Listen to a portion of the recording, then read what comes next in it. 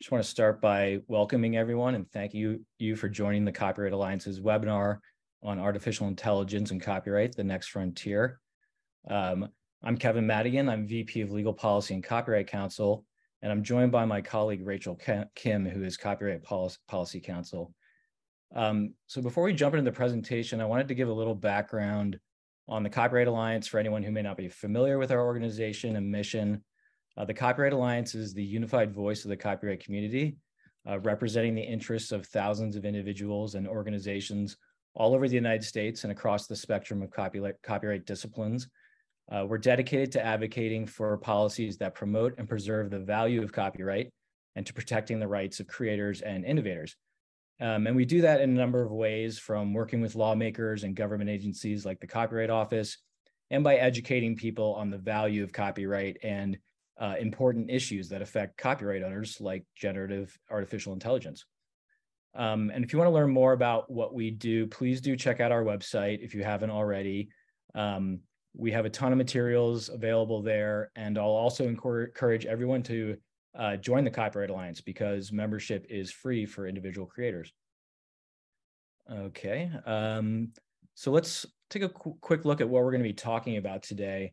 So we're going to start off talking about some of the most important AI issues for creators and copyright owners to understand, which are generative AI input, meaning the ingestion of copyrighted works to develop AI systems. Then we'll talk about generative AI output and whether the material that is generated by AI is copyrightable.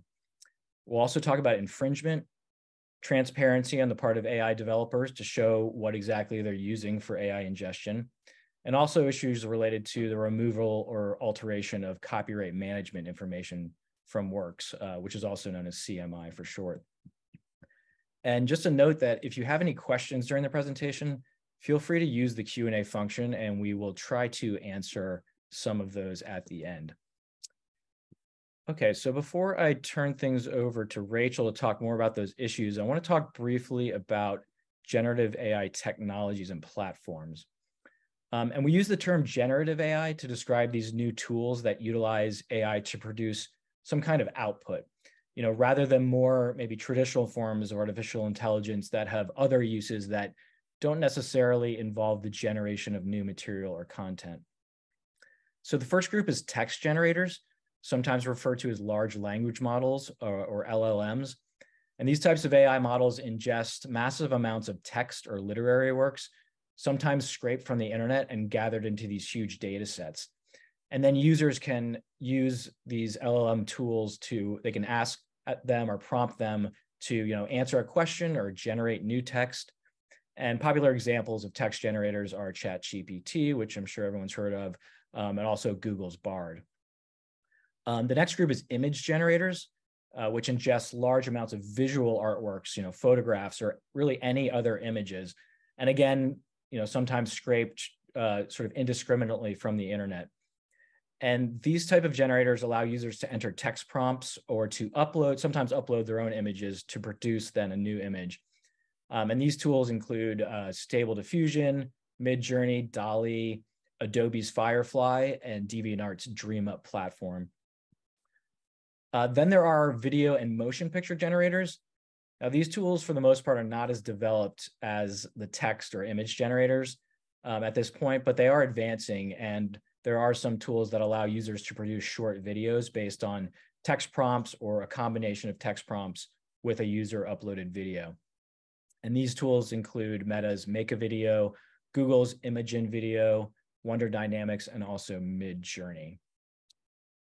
The last group I want to mention is music generators.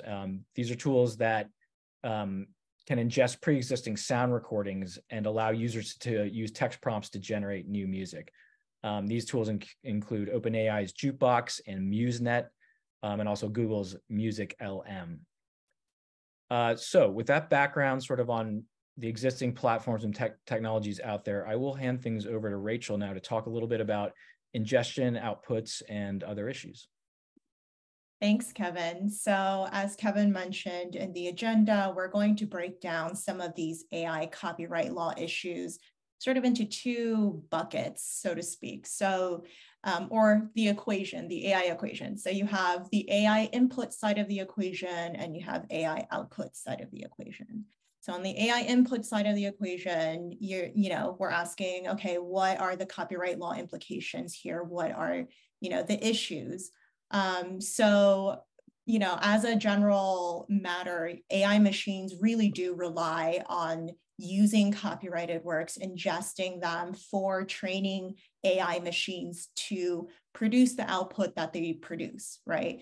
They do this primarily through a technique called text and data mining, where, the AI machines basically cull a lot of what is called data, but it also includes copyrightable, expressive value found in these works to train AI machines so that they can develop their algorithms and methods to generate the kind of outputs that you see today from a lot of these generative AI platforms.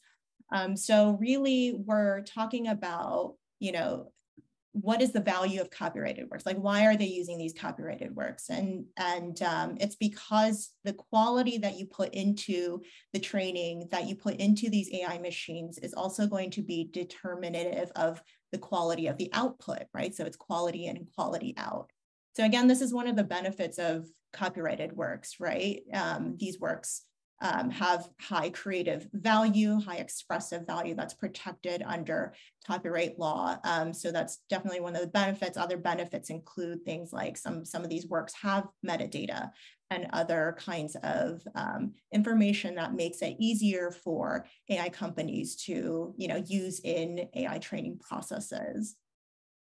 Another kind of issue on the input side, as Kevin kind of alluded to earlier, is how are these works being sourced by AI companies?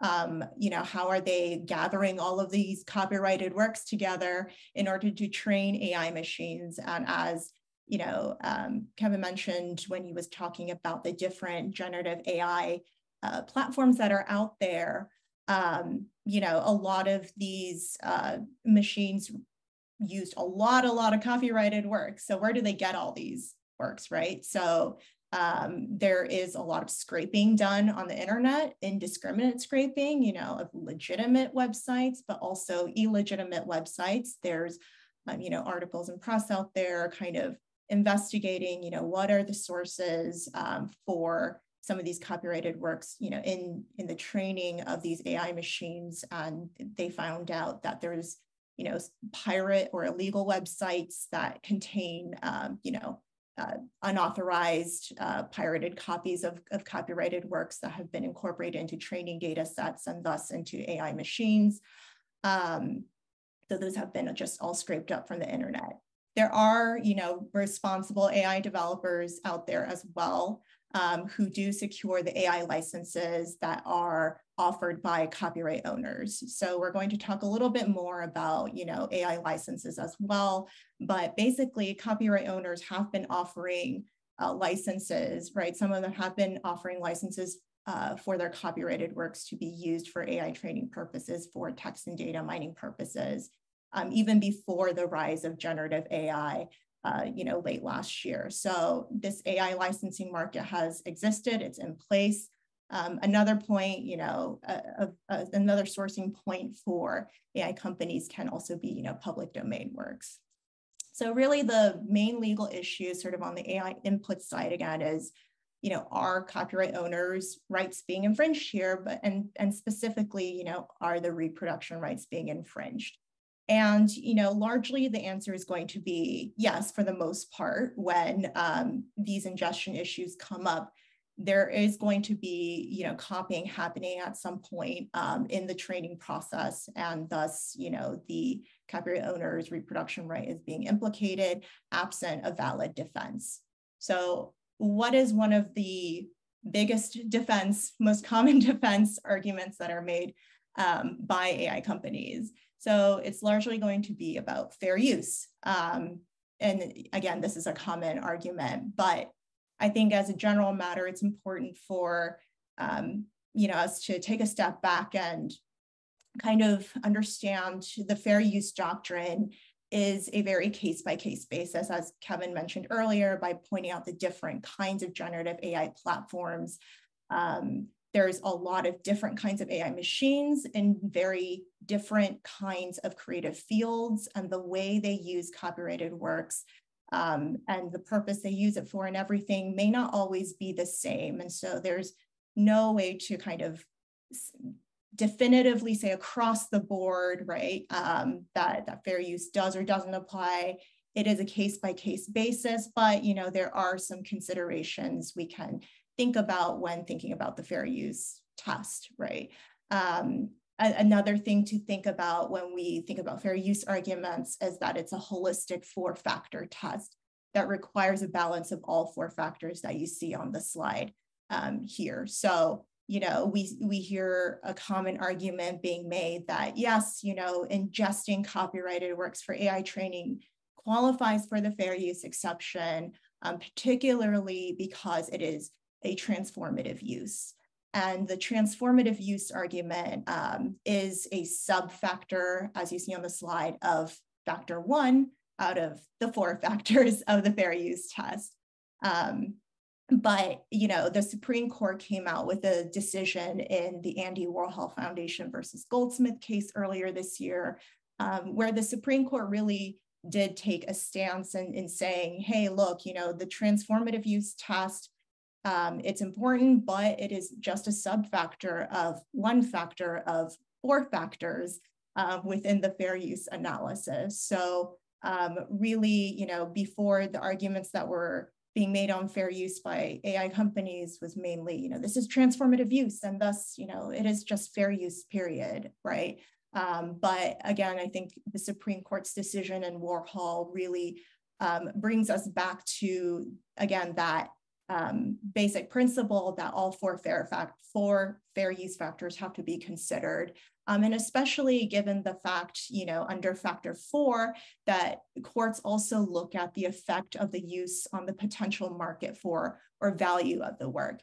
Again, as mentioned earlier, there are existing, licenses for AI use of copyrighted works, right? These markets have existed for a very long time. And, as we see in a lot of the press today, especially with the explosion of generative AI over the past year, you see more and more licensing deals happening between, copyright owners and AI companies. So definitely, to say that there is some effect, right? Or lots of effect, or the potential or the market is going to be very impacted if we say that, ingestion of copyrighted works for AI training is just fair use, right? There's going to be a very tremendous negative impact on copyright owners. All right, so that's sort of on the AI input side of the equation again. So now focusing and shifting our focus on the AI output side of things. So when we're talking about AI output, right, these are the works, right, the images, the text, the videos that the AI is generating based on prompting, from human creators. So when we're talking about AI output issues, mostly the issues are right now about copyrightability. Are these AI generated works or AI assisted works protected by copyright law? What extent is their protection? So, these are the issues that, courts are dealing with, that the Copyright Office has engaged with, since the past year. So in terms of how creators are using AI, in many different ways. Again, I think you have creators who are using AI, who don't use AI, but the ones who do use AI, you see AI being used for ideation purposes. So being used to brainstorm different ideas of, characters or settings for your sci-fi novel, right? It's also being used to generate components of a larger work, right? To fill in certain empty spaces of an image, or to brush up here and there, right? So it's being used in that way. And then another way AI is being used is to just generate whole works, just put in prompts, or, I say just put in prompts. Sometimes the prompting, I've learned is very, very involved, and sometimes it's a very iterative process. But, when the AI is prompted and it generates the work, that's how creators are also using AI. So what's the main legal issue here? Again, it's the copyrightability of these works, right? So it is about AI generation versus human authorship. So we can think of AI output copyrightability issues sort of on a spectrum, right? So taking a step back, under the Copyright Act and, under copyright law, non-human authorship is not recognized. If a non-human authored a work, it's not going to be protected by copyright law. And so on one end of the spectrum, right, we'll talk a little bit more about this, about the Copyright Office's registration guidance for AI-assisted works. But on one end of the spectrum, you have works that have no human authorship, i.e., it's been entirely mechanically produced by the AI, which is not going to be protected by copyright law because it lacks human authorship. And then on the other end of the spectrum, you're going to have work that's wholly created by a human, right? There's totally human authorship there. And then you have everything in the middle where, there's a combination or a hybrid of AI generation and human creative authorship and contribution happening. And so the question there is, okay, how do we draw the line between, what copyright law will protect and not protect in those instances? So we'll go over a couple of copyrightability disputes to kind of illustrate the points. So the first copyrightability dispute that we'll note is Thaler versus Perlmutter. So in this case, Dr. Stephen Thaler tried to register this image that you see on the screen here, called A Recent Entrance to Paradise, where he claimed that the image was entirely authored by his AI called the Creativity Machine. So on the registration application, he claimed that there was absolutely no human authorship at all in this image. And the Copyright Office said, sorry, we can't register this work then, because since non-human authored works are not protected by copyright law, we cannot grant the registration because we can't grant registrations for works that are not protected by copyright. So they denied the registration. Thaler sued the Copyright Office in the District Court of DC. And the court sided with the Copyright Office, backing up the Copyright Office's arguments that the Copyright Act does not protect non-human authored works. So again, you have sort of the one end of that spectrum in this case of this was entirely generated by AI, authored by AI, no human authorship involved. And so the registration the court held was rightly rejected. All right, so now we're moving along that spectrum I talked about earlier a little bit more, right? So we have this case of Chris Castanova's registration for their graphic novel called Zarya of the Dawn.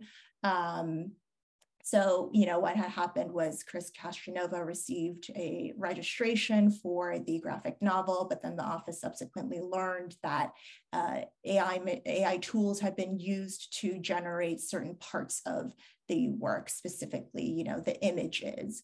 And so the office conducted a review and came out with a decision to limit the scope of the registration, right? Because they realized that in this graphic novel, there were AI generated images, but then there were also human authored text and then human authorship or creative contributions in the form of selecting, coordinating, and arranging different written and visual elements together into the graphic novel.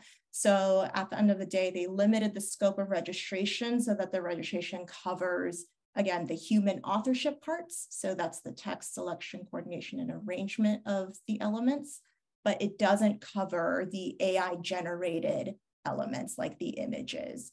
They said in their opinion that the AI generated images were generated in an unpredictable way. They were not controlled. The output was not controlled or guided by Castanova. And so, that's how they decided, the matter at the end of the day. Chris Castanova also applied to register a new work where they argue that the human authorship requirement is satisfied, citing too many examples of, creative prompting done to the AI to produce a specific output.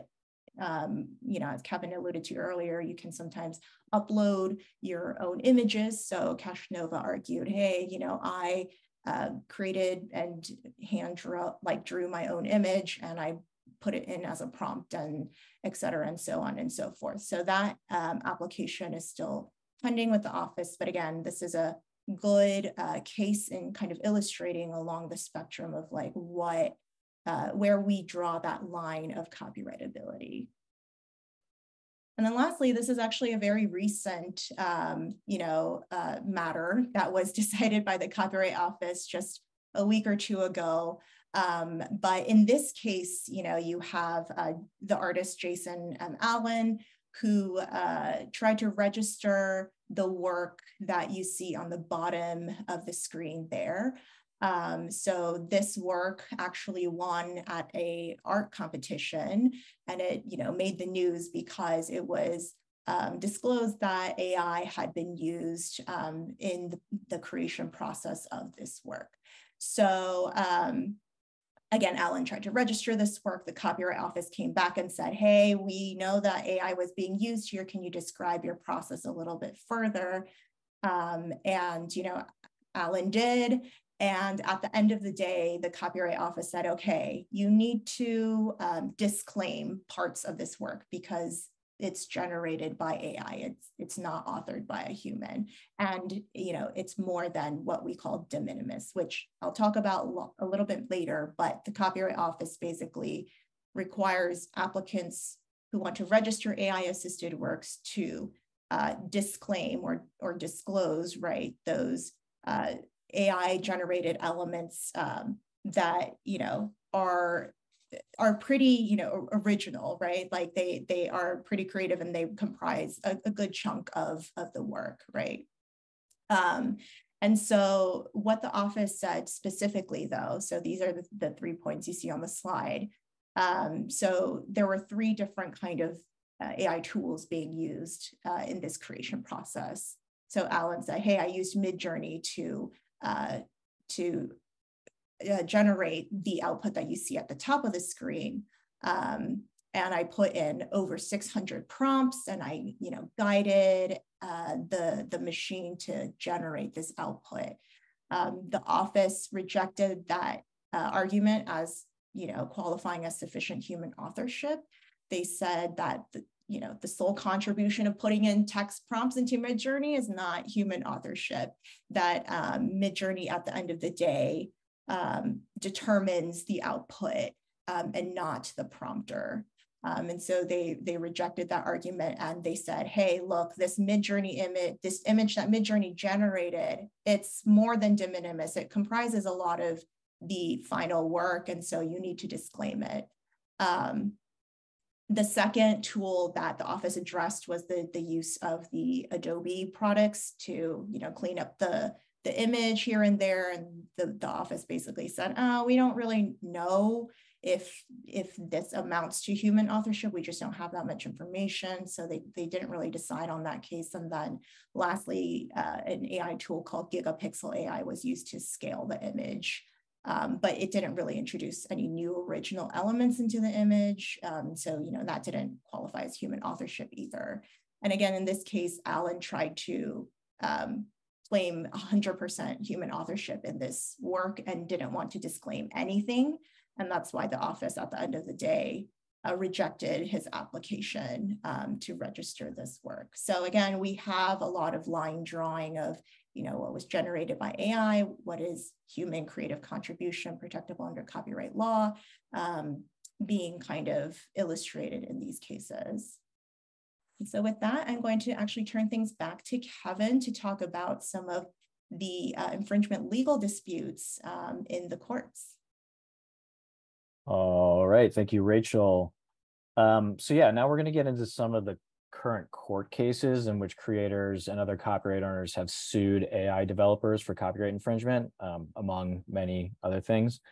And many of these cases are based on allegations that these creators' works are being used without their permission by AI developers to train their AI tools, which then generate material that may or may not be infringing. So we'll start with a couple cases brought by visual artists and copyright owners in photographs. Those are the Anderson and Getty Images cases. Then we'll move on to a few cases brought by authors, including the comedian Sarah Silverman. I'll also mention a case brought by a group of authors against Alphabet, Google's parent company, and then a case brought by coders against GitHub for use of their codes to train AI. All right, so before I get in the cases, I just wanted to give a quick background on a couple sort of copyright issues and concepts. The first thing is that it's very important to understand, I think Rachel touched on this earlier, that there are two types of copyright infringement that can occur when we're talking about generative AI. The first is input or ingestion stage infringement. And that means that sometime during the ingestion process, a copy or reproduction of the work is made. And when that copy is made without the authorization of the copyright owner, that constitutes infringement. Now, the second type of infringement can occur at the output stage, meaning that after the AI system copies expressive elements from a work that it ingests, it then generates material that can be substantially similar to one of the works that it ingested. Now, AI developers claim that this is a very rare occurrence, but I would say that it can and does happen, and it can be actually mitigated by certain safeguards implemented by AI companies. Now, the second thing I want to mention is this concept of direct versus secondary liability in copyright law. So direct infringement occurs when a specific or identifiable person or entity engages in an act which violates the rights of a copyright holder. Secondary liability occurs when a person or a party indirectly contributes to or sort of facilitates infringement. And the reason I mention these concepts is because in the cases I'm about to talk about, there are claims against AI developers for both input stage and output stage infringement, as well as direct and indirect infringement. All right, let's start off with Anderson v. Stability AI. So earlier this year, a group of visual artists filed a class action lawsuit against Stability, Midjourney, and DeviantArt, alleging copyright infringement related to the unauthorized use of their works to train the company's AI image generating platforms. The lawsuit also claims that copyright management information, known as CMI, was removed from the plaintiff's works at some point during the ingestion process. Now, back in April, the defendant AI developers asked the court to dismiss the lawsuit, arguing that the plaintiffs failed to show any acts of direct infringement and also failed to show that any of the AI tool's output is substantially similar to any of the plaintiff's works. Now, the court held a hearing in July during which the judge was sort of skeptical that each of the defendants' AI tools incorporated plaintiffs' works. And he said that the plaintiffs needed to clarify the differences in their infringement claims against the various three defendants. But the judge indicated, while the judge indicated he would dismiss most of the claims due to these concerns, he did say that the plaintiffs could amend their complaint to include more specific allegations. And so we expect them to file an amended complaint that includes sort of more specific claims. The next case is one brought by Getty Images, who is the media and stock photography company, against Stability AI, both in the United States and the UK. And the complaint alleges that Stability AI copied more than 12 million photographs from Getty's collection as a part of its effort to build a competing business. In addition to claims for intentional copyright infringement, Getty alleges that Stability removed or altered its copyright management information at CMI. So back on May 2nd, Stability asked the court to dismiss the case, basically arguing that the court lacks jurisdiction over Stability UK and that the complaint fails to state a claim. And so in the alternative, Stability basically asked the cases to be combined and transferred into one case in the Northern District of California. So sort of the next step there is Getty has requested an oral argument to discuss these jurisdictional issues.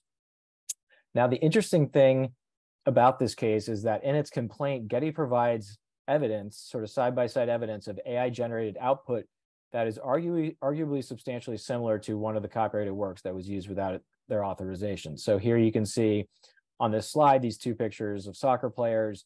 In my opinion, they look pretty substantially similar. So there's sort of one instance where substantial similar output can be generated. Okay, moving on to the next case, which is Silverman v. OpenAI and also Silverman v. Meta.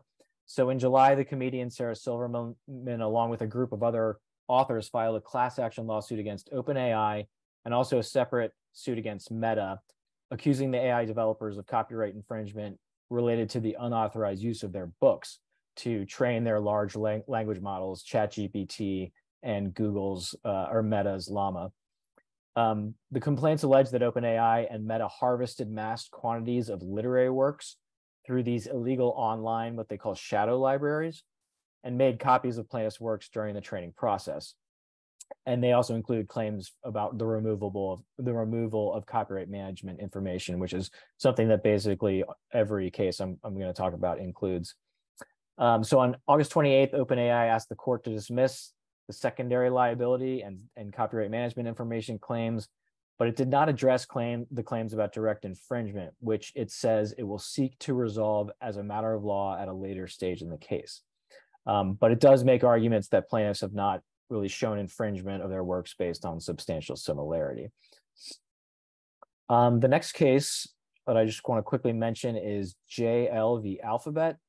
So in July, a group of anonymous plaintiffs filed a class action lawsuit against Google for the use of their personal information and various copyrighted works to train Google's AI models. The plaintiffs allege privacy law violations, as well as direct and contributory copyright infringement, and also the removal of copyright management information. And in particular, the complaint alleges that Google's Bard tool reproduces verbatim excerpts from the copyrighted books when prompted. And then finally, I want to mention a case that's been going on for a couple of years now, and that's Doe v. GitHub. So back in November of 2022, a group of GitHub programmers filed a class action lawsuit against Microsoft and OpenAI for allegedly scraping their code from the internet to train Microsoft's AI tool called GitHub Copilot. Now, earlier this year, Microsoft, GitHub, and OpenAI asked the court to dismiss the case, arguing that the complaint fails to demonstrate a specific injury to the plaintiffs and therefore lacks a viable claim. Then back on May 11th, the district court issued an order granting in part and denying in part the defendant's motion to dismiss, and basically allowing the plaintiffs to file an amended complaint, which the plaintiffs have since filed, and that includes more specific examples of this alleged verbatim copying of plaintiff's code. So I know I just threw a lot of information at you about these cases, but I'll just note to wrap up here that most of the cases are in their very early stages, and there have been no final rulings yet that would sort of indicate how courts are going to handle these AI issues. So it's something to keep an eye on moving forward. And with that, I will hand things back over to Rachel. All right, thanks, Kevin. As Kevin was kind of going through the cases, I think it's, apparent that the courts are very, very busy with handfuls of AI infringement cases, but elsewhere in the government, there has been a lot of AI activities as well. So I mentioned earlier that the US Copyright Office has been very, very engaged on AI issues. And one of the biggest and most important things that they've done, earlier this year was to release their registration guidance that clarified their policies and procedures around how they examine and, registration applications for works that have AI generated elements, that are AI assisted works, et cetera. So, in their guidance, they really point to the fact, again, that works mechanically generated by AI, like an AI that spits out an output, that output is not protected, because, they explained in their guidance that this output is determined by the AI. It's not determined, or thus authored by the human, creator who prompted the machine. They do note, again, that because they recognize that there are works that have AI elements, AI generated elements, and then human authored contributions, creative contributions that are protectable under copyright law. And in those instances, they do say you can claim, those human authored creative contributions protected under copyright law, but you must disclaim any de minimis or more than de minimis, right, contributions from AI, right? So what does this mean, right? Creative authorship, in the creative authorship context, something is deemed de minimis when a work doesn't contain that minimal degree of original creative expression required to satisfy the originality test in copyright. So, again, thinking back to that illustration in the Allen, dispute, just knowing that Midjourney image contributed very, very significantly is much more than de minimis, right? More than that minimal amount to that, as such that, Allen at that point had to disclaim that AI contribution on the registration application. The office also noted that previously submitted or pending applications should be corrected or updated in accordance with this registration guidance. And, at the end of the day, I think a lot of creators were like, well, how do we draw that line? Like, how do we know, what to claim and disclaim and disclose on our registration application? And so the office did have a webinar over the summer, kind of explaining and walking through their registration guidance and providing examples and illustrations. That's very helpful to, I think, watch. But also, the Supreme Court ruled in a case, Unicolors, several years ago at this point, that mistakes made on a registration application won't, invalidate the entire registration. Like, mistakes are okay. So, the tip is just do your best. Obviously the courts are looking into this, legal experts are looking into this and everything too. So, just do your best under the registration guidance to, again, claim the human authored contributions and disclaim contributions or from AI that's more than that de minimis. And so other activities that the Copyright Office has been engaged in include these listening sessions, these public listening sessions they held over the summer in these 4 different types of creative fields where they invited members of the public to comment on, how AI is affecting them, how they're using AI, et cetera. Just hearing what, the public stakeholders have to say, both on, from the creative communities and from creators, but also from AI developers. So they held these listening sessions. And then you can also find all of the information on US Copyright Office AI activities on their new AI webpage as well. And the link is on the slide. Again, as mentioned, they held a webinar over the summer on their registration guidance. I highly recommend, you go check that out. And they also held a webinar on international AI copyright. And then lastly, very, very recently at the end of August, the Copyright Office put out a notice asking the public for feedback and comments on a whole host of questions that they have about AI and copyright law. And these questions really get to a lot of the issues that we talked about in the presentation today, sort of on the ingestion side and the training process, but also in the output side, with infringement and also copyrightability of AI generated or AI assisted works. So highly encourage, creators to chime in and put your voice in and, let your experiences be known and heard, by the Copyright Office in terms of, how AI is affecting you as a creator. So that comment period is currently open if anyone is interested in providing public comments. So elsewhere in the government, there has also been lots of AI activities.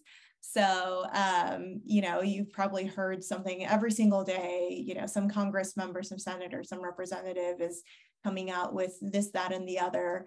So it's definitely a very hot topic on the Hill for many different reasons. But in terms of copyright law and AI, there are lots of activities there as well. So the first thing to note is, is there any kind of legislative movements around AI and copyright? How is Congress approaching these issues?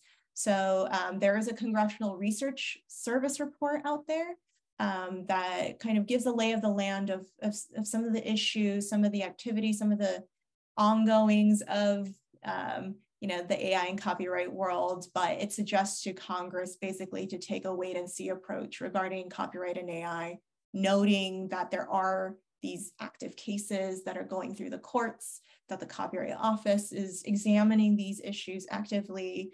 And so again, it just suggests Congress to take that wait and see approach. In the meantime, you do have a lot of members of Congress, again, who are looking into AI and copyright law issues. So specifically, Senator Chuck Schumer introduced an AI legislative framework called the Safe Innovation for AI framework. And so as part of its accountability prong, the senator's framework calls for supporting creators by addressing copyright concerns and protecting intellectual property. So copyright is, part of the discussion there. You also have multiple hearings that were held by different parts of Congress, different committees and subcommittees, and copyright law conversations coming up in those contexts.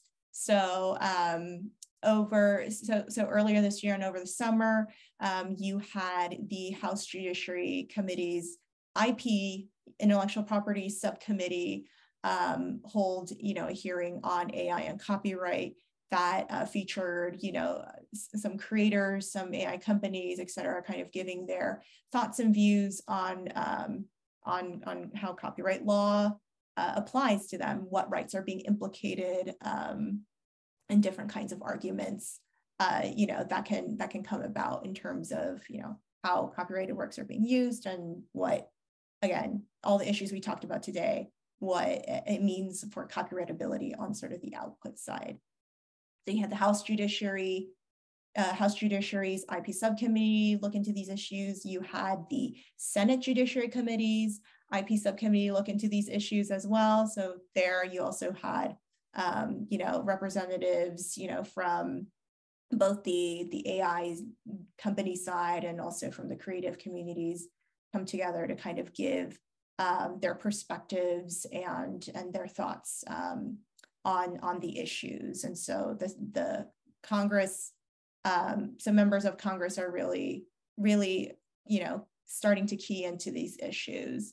And you also have other committees, within Congress that are looking at AI and, sometimes copyright law comes up in those contexts, but mainly, we have these IP subcommittees looking really hard and closely at the copyright law issues in particular. So lots of activities happening on the Hill too. They're continuing to examine the issues. You have lots of activities in the courts. Just yesterday and then like last week, there was a new cases filed in terms of, AI and copyright infringement cases, filed by authors. There's just new activity happening every day. So we hope that sort of this overview helped, creators kind of understand the issues that are at hand, what is being done by different parts of the government, what is happening in the courts, what's happening at the Copyright Office, And we also encourage you to continue staying updated by, as Kevin mentioned earlier, signing up for a free creator membership. You go to copyrightalliance.org, and then at the top, you'll see, a sign up button. Membership is completely free, so please join. We also have an AI alert that you can sign up for in order to stay on top of the latest and greatest in the AI and copyright world. So with that, I'll throw things back over to Kevin. Yeah, thanks, Rachel. And it's so true that there's just new developments every day now, and events on the Hill every day. I think, in fact, today is the meeting at the White House of this giant AI summit with the Elon Musk and Mark Zuckerberg and Bill Gates, but also some of our member organizations. And I don't, copyright really isn't sort of like the main topic, but it might come up. So look for sort of reports on that. So we're finished a little early here, and I'm happy to go through some of the questions that were asked in the Q&A. There's a few of them, and a couple jumped out at me. So I'm just gonna go in here and say, well, okay, so one of them was, can AI make a case to have their original work protected, or is that impossible this time? I think Rachel sort of covered this one. If you're claiming that AI was the sole creator of the work and want to say that it was the author, that is not something you can do at this time. The Thaler case, which Rachel mentioned, sort of, and the Copyright Office's recent guidance says that this is not something that they will do. They've been pretty clear that case law and even the Constitution supports this idea of human authorship. Copyright is meant to incentivize humans to create. Machines don't understand incentivization and cannot be incentivized. So that's sort of one of their thinkings there. One other question I saw that I like, because it's something I think about, is AI generated content different than the content we create? We scrape our entire lives, experiences, music, books, articles, and develop our own ideas from that lifetime of ingestion. We don't generally ask for copyright permission to create new content based on our own reasoning experiences. Really good question. Of course, we go through our entire lives experiencing things, listening to music, watching movies, just going to a museum and looking at art, and we're, processing that content into our brain. But I'll say two things about that, because like I said, I've thought about it before.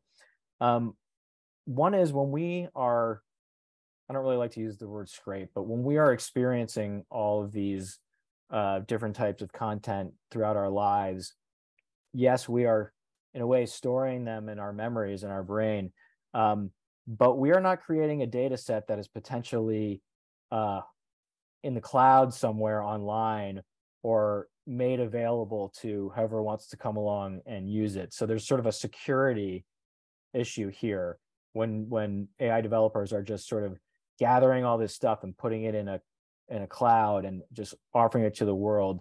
That might be facilitating other uses outside of AI that are clear, unauthorized uses, like of piracy or what have you. So that's one point I make. The second one I'll make is that, for most times when we're experiencing music or movies or whatever, we are paying for it.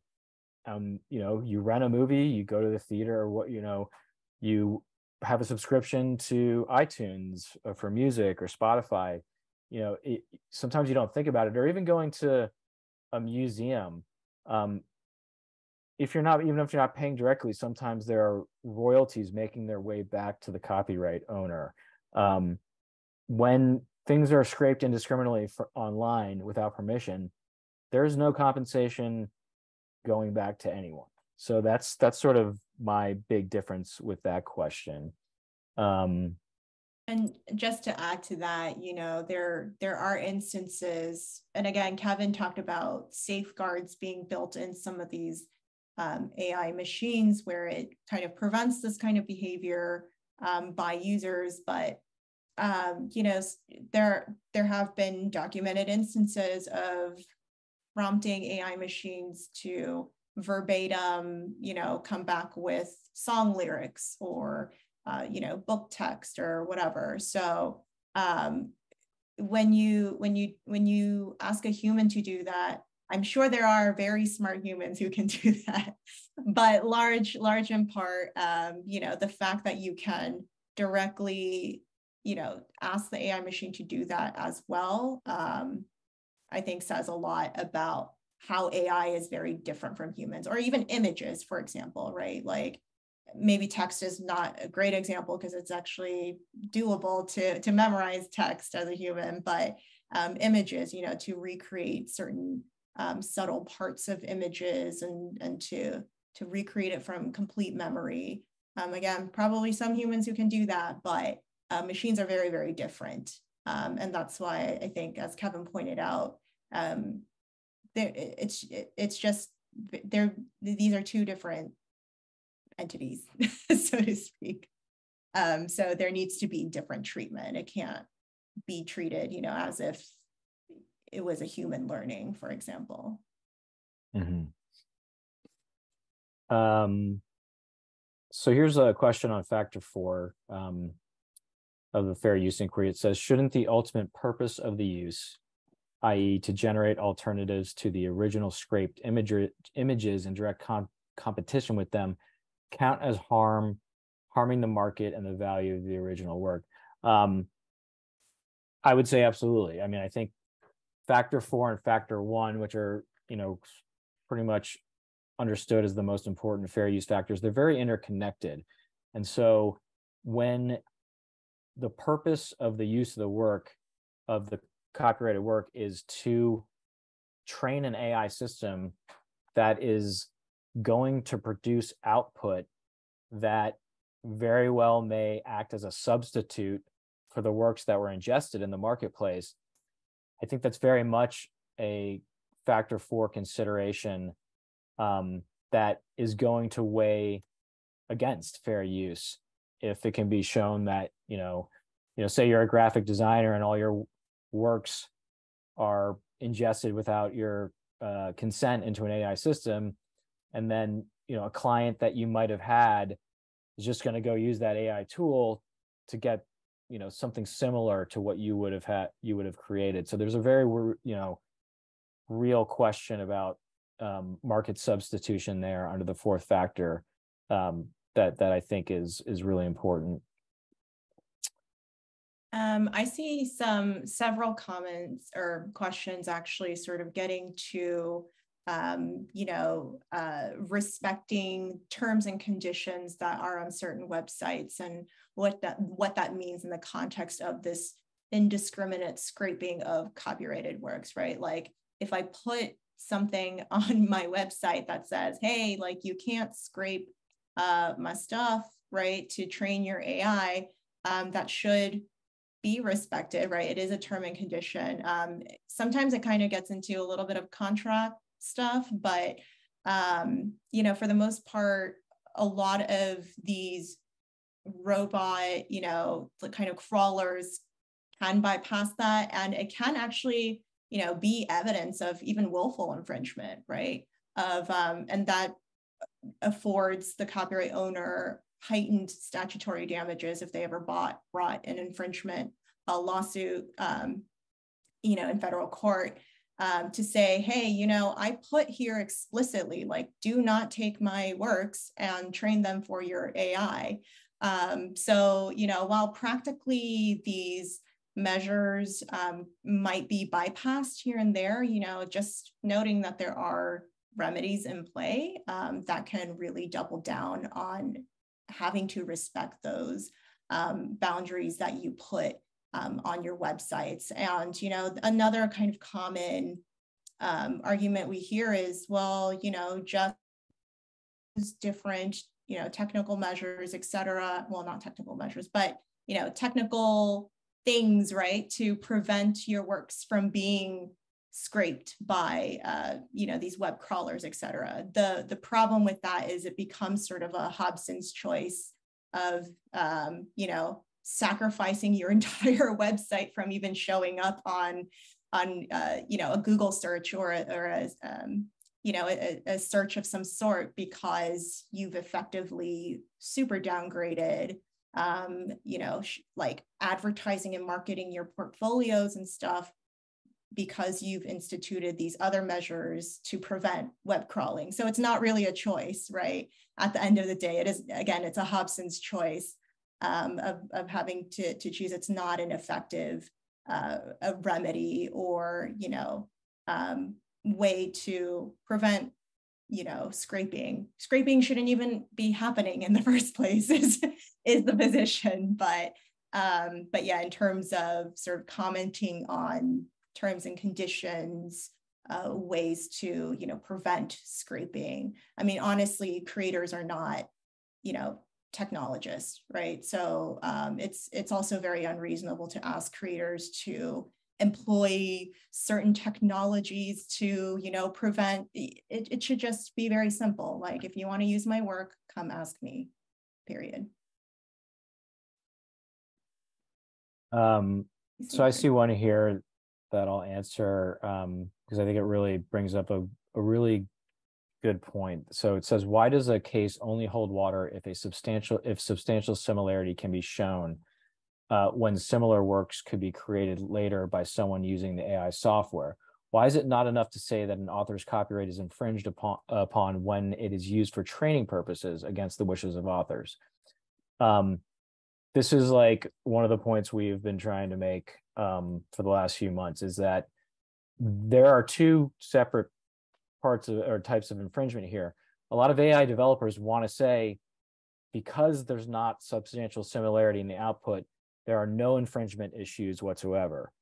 That's not the way we see it at all. We don't think that is in line with the law.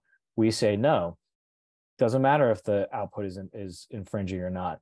When you make an unauthorized reproduction of someone's work to train a system, or when you ingest that work into the system, that is a standalone violation of your right of reproduction under Section 106 of the Copyright Act. And it doesn't matter whether the output's substantially similar or not. And some may say, well, what's the harm? If the output's not substantially similar, who cares if they use, your work to train? And one of, I guess the main answers to that is, well, copyright owners have been, and will continue to create licenses for the training of AI systems. So there is a factor 4 effect on a potential market for your work, if you wanted to commercialize your work for AI use training. So they're two very separate inquiries, and that's what one thing we're really trying to get people to understand. I see another question, and this might be the last one, but the question is, how do I know that, I participated in AI beta testing. How do I know that AI is not harvesting my original works? In other words, when using AI, are we consenting to the AI tool reading our content that is in the same app to train their AI tool? So it's going to be dependent on sort of the terms and conditions for the different AI tools, but mostly I think a lot of them do have something there that says we can use any data coming from like your use of our tools to help us develop our products. So this could theoretically include things like participating in beta testing, maybe putting your stuff into the AI as inputs or prompts. But it really depends on the AI tool or the AI machines, and it will be in their terms and conditions. So yeah, with that, I think this will conclude our webinar for today. But thank you so much to all of you for joining us. And we look forward to keeping you up to date on AI issues. So again, just please visit us at copyrightalliance.org. And yeah, thank you again so much.